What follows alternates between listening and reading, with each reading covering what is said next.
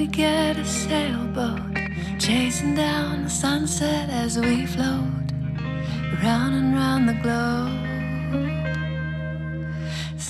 This is Margarida, the normal one in a not quite normal marriage. And this is Peter. He's a little bit different, which keeps me on my toes. Together we are on an adventure that didn't work out as planned, but we are fighting back, so come join us. Oh, let's go.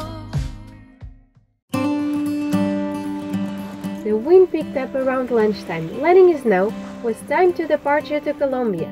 The day before, we did all the checkout formalities with an eventful ride in between. The bus broke down, so we had to hitchhike. We've already done Port Captain, then we go immigration, which is where we're going now, and then we're off. Margarida does all the paperwork because I've been so long at sea I've forgotten how to write.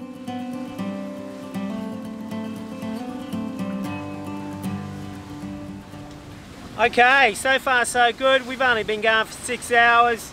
We're actually averaging about 6 and a bit knots. We've just crossed, I think, the ITCZ, all the clouds, or the cloud bank, or the beginning of where the clouds start to form has disappeared, and now I can see some hazy stars out there.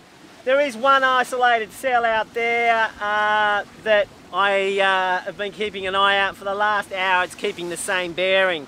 So if you don't have radar and you want to know if some cell is going to clobber you, basically you sit in the same position and you line up a stanchion or a winch or whatever with the cloud bank, and then after half an hour or an hour, check it. And if it's in the same position, well, it's going to clobber you.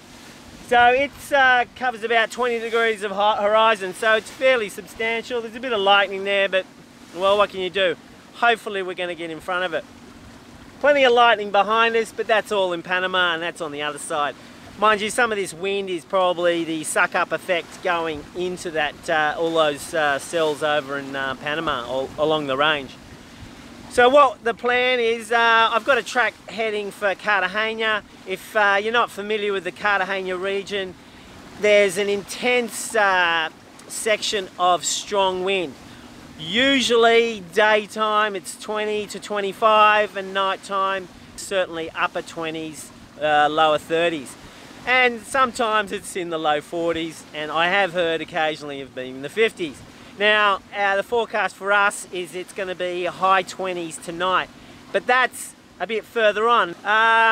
So we're going to get as much north as possible.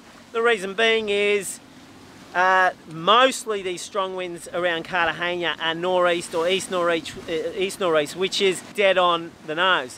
So I'm trying to head up as far north as possible, so that when it does go northeast strong, I'll be able to ride it back down on a southeast direction. That's the current plan. I'm already 5 miles north of the track, and probably going to be increasing every hour. I'm increasing 1 more nautical mile north of the track. Incidentally, we have to keep the motor going all night because the house bank batteries are absolutely kaput.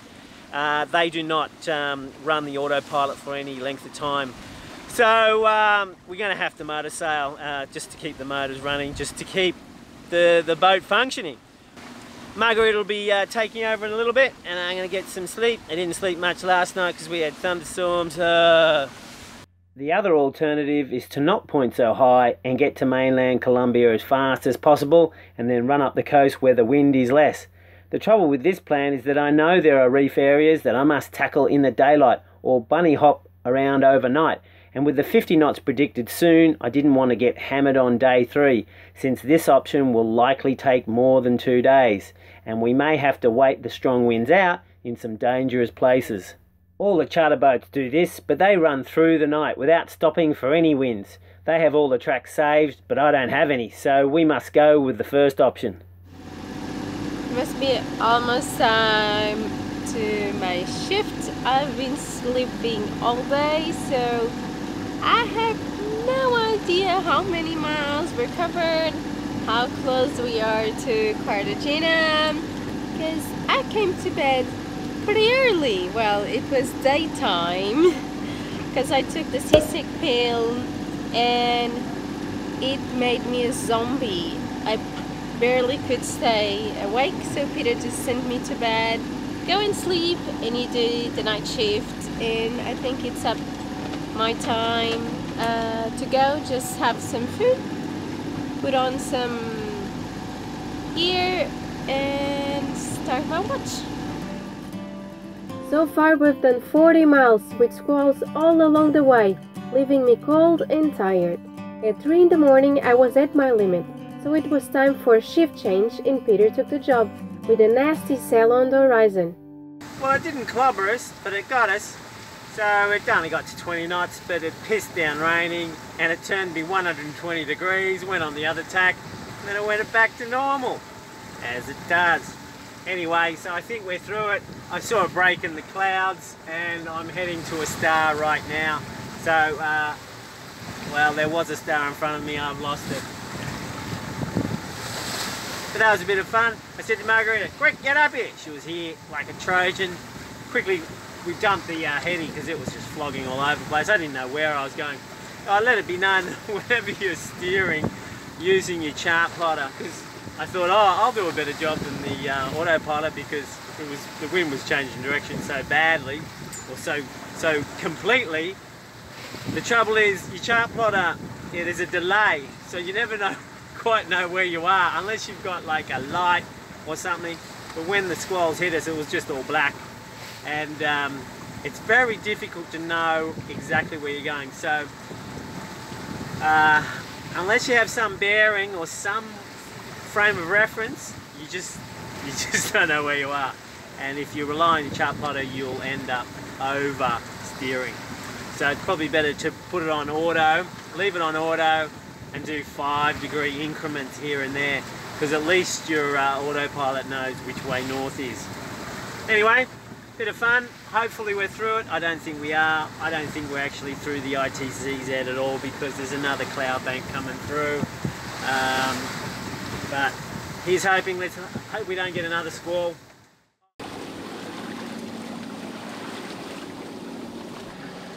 Finally warm after being wet for about 8 hours. This is the inside of my wet weather gear. It's actually wetter inside than outside. It's even wetter than the puddle at the back of the cockpit. Anyway, so it's a bit sloppy today. Predominant swell directions from the northeast, but because it literally blew from every direction last night, we got remnants everywhere. So we're sort of wallowing here, only doing 4 knots. A little bit ordinary, especially inside, because you can't do anything. I just want about 5-6 knots so I can throw a sail up and it'll stabilize everything straight away, and it'll just be so much nicer. Good morning. Here it starts again. Another day, another shift. I have to say Peter ended up being really unlucky. It had heavy rain, huge thunderstorms. The boat was rocking a lot, so I couldn't sleep barely anything. I was just resting the body. So it's time to give Peter a chance to have some rest. I already have my breakfast of champions. I had my Oreos, my favorite cookies, because the boat is rocking too much for me to prepare anything to eat. And it's not too bad having Oreos. And I already also did my other duty, sending our location on the map so you can see where we are. If you want to see where we are real time, it's one of the benefits of being a patron, so become one if you want to check where we are. If you notice, we are not in our usual bed. We're sleeping on the bed bunk right near the entrance, so we can go to the cockpit when we need it. If Peter needs me to help him drop the sail or ease the sail, bring the sail in, or vice versa, we're just right here ready to jump in, and it's way safer. Now it's time for me to go.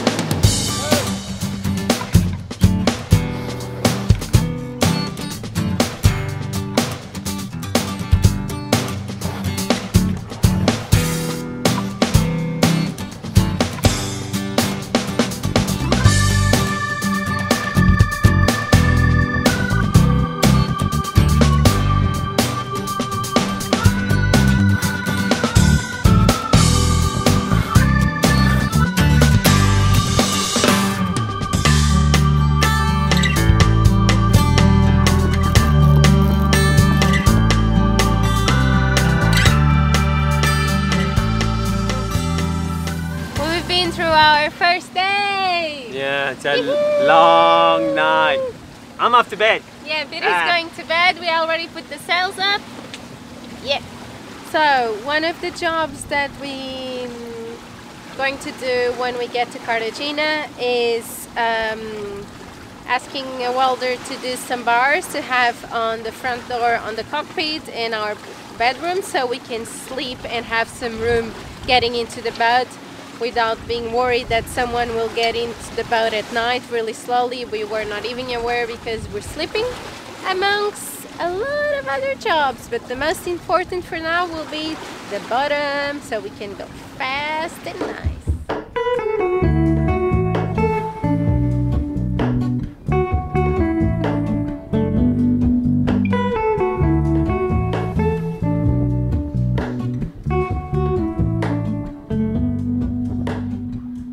Hello, Ramona. I can't shake the simple. Woohoo! We made it to Cartagena after 38 hours and 204 nautical miles. Yeah, but the last 20 nautical miles took us almost 10 hours. Pretty much. Yep. It came on the nose and it was about 20 to 25, short steep waves. It was crazy. Anyway, I'm tired. And now it's 4 a.m. and we're off to bed. Yeah, good See ya! Good morning from the Bay of Cartagena. I don't think we're in San Blas anymore. Gulp.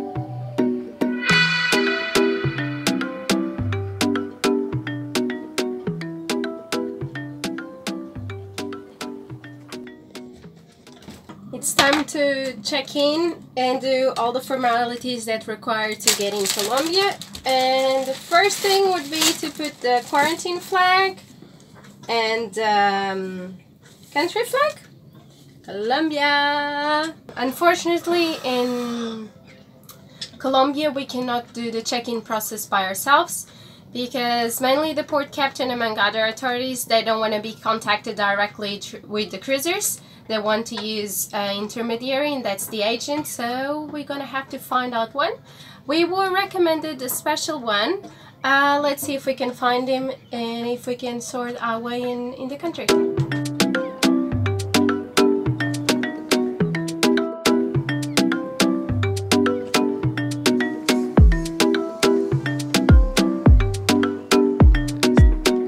Start pushing it out.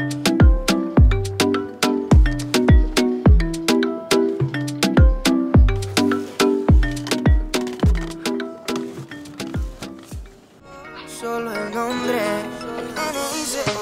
me dice que me ama cuando hay nubes grises. We were told to find the agents at Club Náutico, so off we go. Las olas del mar. Ella es muy bipolar. Everyone uses the dinghy dock at Club Nautico to keep their dinghy at. I noticed that nobody locked their dinghies at all, but we did every time. Ella dice que está bien, que son solo amigos o si a nada. We found David. The agent recommended to us right at the Club Náutico office, and promptly he started our check-in process. I leave Margarida to do the important talking in Spanish. What would I do without her? We just got our passport stamp, so one of the things then, immigration check. Port captain and customs has to wait out for Tuesday because unfortunately today's Sunday and tomorrow Monday it's a bank holiday, Colombian Independence Day, so what a bugger. We're gonna have to sightseeing on the old part of Cartagena tomorrow.